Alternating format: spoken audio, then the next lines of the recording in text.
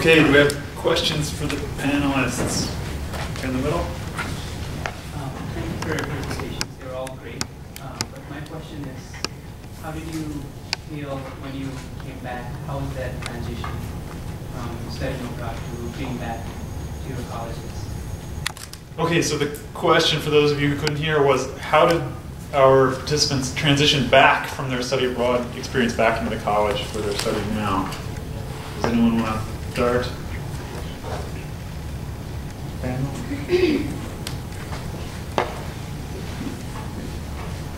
Everyone wants you to talk about your experience abroad in about 4 or 5 sentences, which is impossible. It's frustrating. You want to talk for a really long time, and that's not the way it works.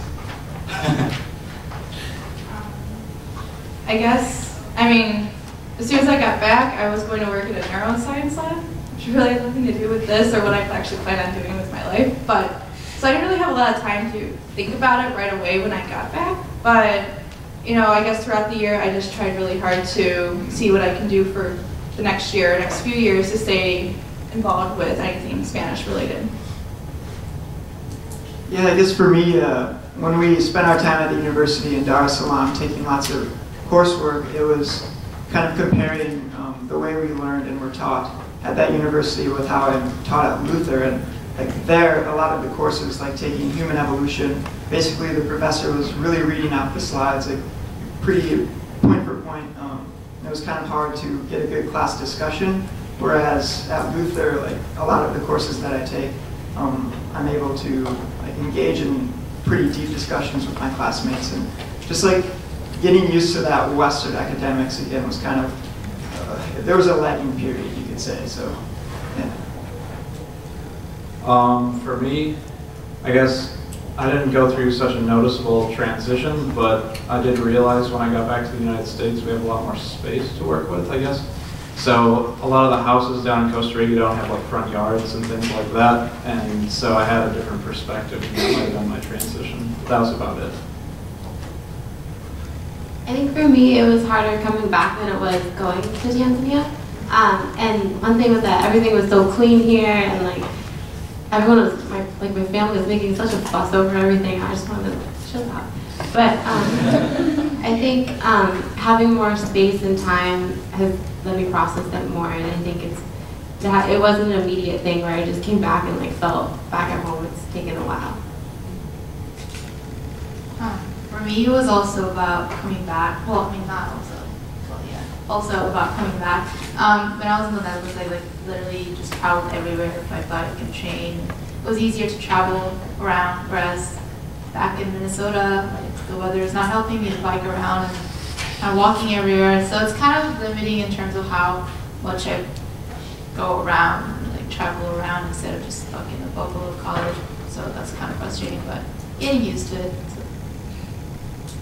I think for me, initially, I definitely experienced some reverse culture shock. I remember I got stranded in Chicago because of a snowstorm, and so my friend picked me up, and she needed to go get a gift certificate at Victoria's Secret. So that was the first place I went when I was back in the United States, and I was just like, what is this? And just kind of dealing with those little things of just remembering American identity and these kinds of cultural influences we have here was difficult, but I think in the long term, I think studying abroad really gave me a really big sense of purpose for my career and my desire to really go into health. And I think the kind of projects I did when I was in India really kind of took the focus off, I think, what sometimes happens in American pre-med culture of focusing on GPA and numbers and all this stuff, to really looking more at what my goal is and what these little steps will get me to in the end. So. Other questions? Yeah, my question was just about your research. I'm guessing for some of you it was the first time you had done a research project like this. What was that experience like? And did any of you end up doing more with that research afterwards? So did it become something you used in a thesis, or you plan on doing more with that? So the question was what it was like running their own research projects, and then whether they plan to continue doing something or if they have already done something with that research.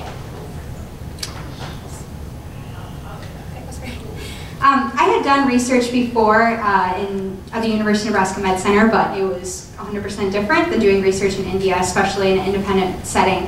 So I think something that I really had to learn was like a balance between persistence and patience when I was conducting my research, of really being on top of it and really expressing well what I wanted and how this research needed to happen, but also being very patient in the fact that this is a culture that operates at a much slower pace than America does.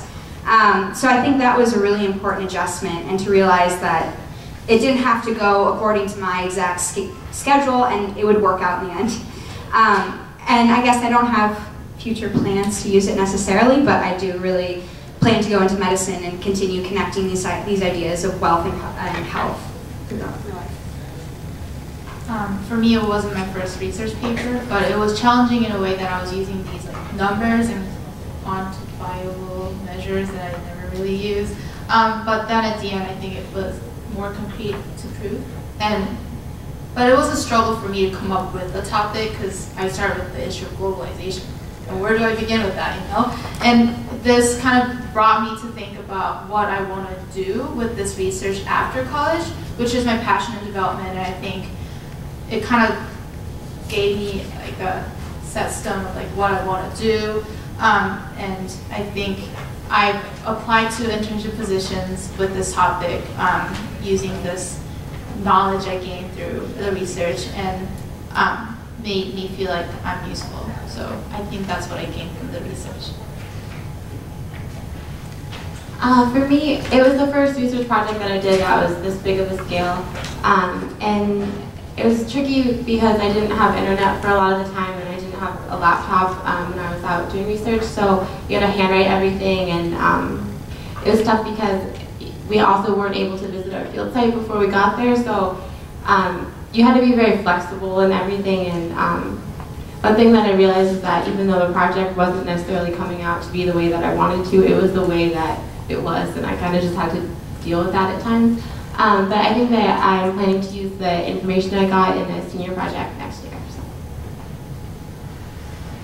So for me, this was my first research project, and I went to Costa Rica thinking that I would work really closely with an advisor who would just kind of guide me along the process. And what happened is my advisor left for Ecuador like 2 weeks into the program.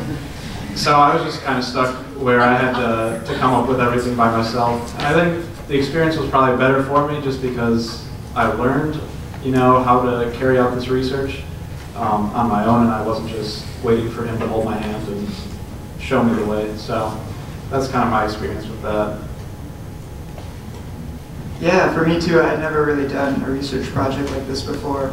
As a biology major, I've spent a lot of time in the lab doing like organic chemistry kind of stuff, and I really wanted to try something else and to see what it would be like to do an anthropology research project. So like this was an exciting new opportunity for me, and I think I grew a lot just struggling to find a topic that I thought I could actually use, and actually finding that questionnaire and like developing it, and like finding like the food, the different food items available to the Maasai was like a really challenging experience to me, but I'm really thankful for it. Because of my research, part of my senior thesis is examining like how vitamin A is absorbed in like the intestines and by other cells throughout the body. So that's kind of how it's related, how this current research is related to my senior paper. So. Well, I've done other projects before, but actually going to Costa Rica, I actually had the same advisor as Nick, and yeah, that was kind of frustrating that he just left. So that's kind of what made Costa Rica so much different, is that it was my project, and even if I wanted help, I mean, we had people around programming, but I didn't have my advisor right next to me to help me. And although I'm not going to necessarily use this specific research in the future, it did inspire me to actually want to go to grad school at some point, so I can still do international research with psychology. I had done some research before, but not on this scale, and also not in a language that I'm learning. This is something that some of the presenters in the first group talked about, and we talked about it a little bit less, but like doing research and conducting interviews in a language as you're learning the language is hard. And like my French improved a lot over the course of the semester, but when I look back at like a transcript of an interview and like realize that I took like 5 minutes to ask this question, it's kind of embarrassing.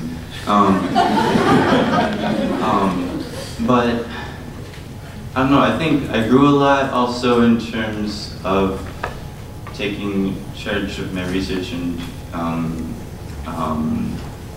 taking initiative, acting more independently, thinking about the questions that I wanted to ask, and also just getting in touch with people. I also had an advisor who was helpful and put me in touch with a lot of people, and I owe her a lot for that, but also kind of said, well, you gotta do this yourself. So there's some moments where I'm sitting in front of the telephone realizing, well, I gotta pick up the phone and call this person, ask them if I can interview them. What are all the words that I'm going to say? It forced me to learn how to take initiative in a way that I really hadn't before. As for using my research in the future, I'm definitely going to keep working with this in my senior thesis next year, and I think it also kind of revealed for me ways in which what I've been studying in the religion department in college aren't things that are limited to academia. These aren't things that I can only explore in an academic setting, but things that really make a difference in people's lives, and that's something that I want to continue with as well. Other questions for our panelists? I have a question. This is for Leah. I was wondering a little bit more about like the sewer systems that maybe they had to work with and what they're doing on the national and local government level. So how do they connect? Putting in a toilet with having sewer systems. Is it developed or? Yeah.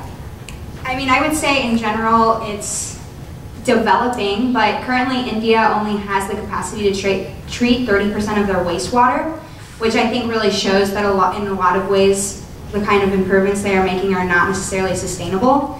I think there are huge improvements, and one of the Millennium Development Goals has been to increase sanitation coverage, but interestingly, India is one of the countries that's lagging behind the most in a global sense of countries that are gaining sanitation. I think a lot of times, it's really interesting in India, it's going really state by state in terms of who's improving sanitation. And I think it comes really a lot from this kind of topic I was talking about of education, and the kind of areas that are increasing awareness and really making this one of their platform ideals within their local governments are the ones who are changing rapidly. But there are some states in India that have made almost no improvement in the last 20 years.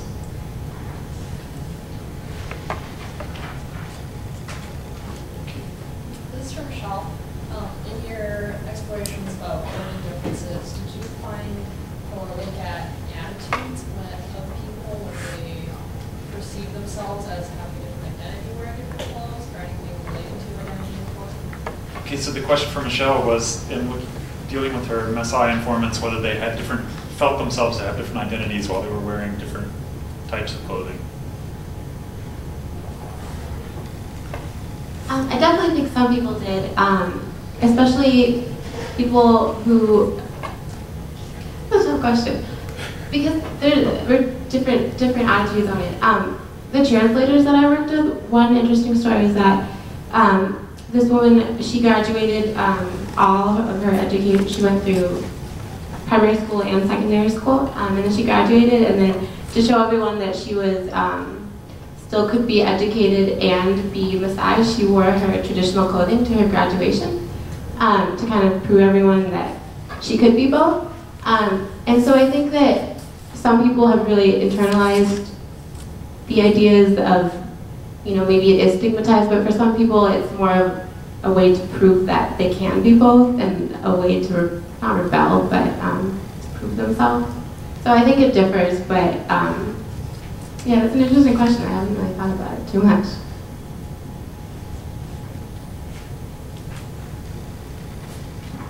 I guess I would be curious to turn the question around and ask you guys if you're wearing what you normally wear to class. And if not, do you feel different? And I should point out that I wear a bow tie every day to class, and today I'm not wearing it. So I'll let you guys figure out what you think about that. Okay, other questions? Okay, over here, Shay. I was actually going to ask a question to Michelle as well. So and just brief, but did you notice a difference, or did you notice a difference in how often they wore side clothes versus Western based on their gender? Like, did you come up with it? Did you kind of see anything indicated that one gender wore one more? So the question is whether or not people were more likely to wear used clothes or traditional side clothes depending on their gender. Yeah, that is something I was really interested in, but I kind of ran out of time with my project. But one interesting thing was that a lot of women would wear their Maasai clothes as a kind of cultural marketing. So they would stand on the side of roads trying to flag down tourist vehicles. And one way to do this was by wearing the traditional clothes. And for men, I think it was, since they were working more in town most of the time, they were wearing more Western clothes. So there were gender differences, but it wasn't something that I had enough time to explore. I think that'd be something I'd suggest for further research.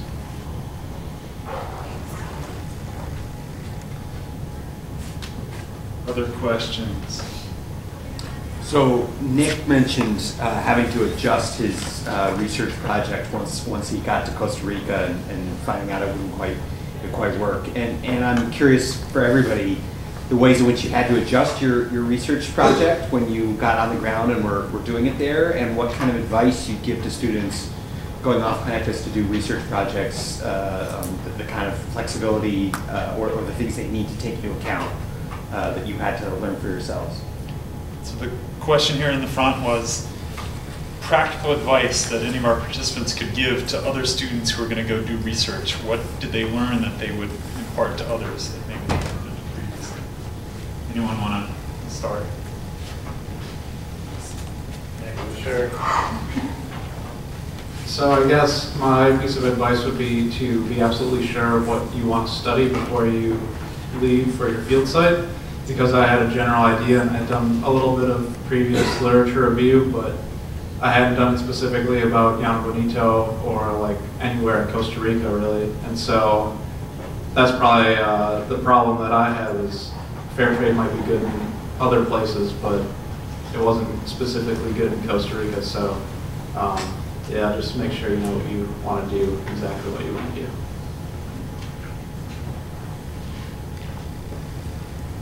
And I guess like add to that is at the same time know exactly what you'd want to do, but if you can't narrow it down to something exact, make sure you know what your strong passion is going to be when you go down there, because if you have to be flexible, at least you're going to still have the opportunity to study what you really, really want to study before going down there.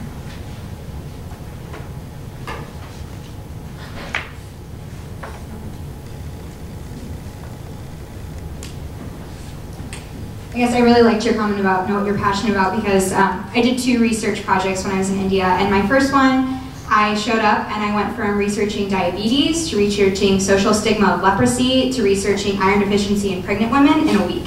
So, I mean, it was, you know, it was just something that at least the way my program was structured, you just had to go with an idea and be able to present yourself well and be completely okay if they shut you down and tell you have to do something completely different. And I think, but just the fact that like all 3 of those, my focus on, even from going from all 3 of those, my focus was still on kind of the social determinants of health and what the true story was behind people with these kinds of disorders in terms of their socio-demographic status. So I think really narrowing down like what you're interested in and being flexible for whatever topic that can fit into. Other questions? Okay, if not, then we need to work out our group photo. So. All right.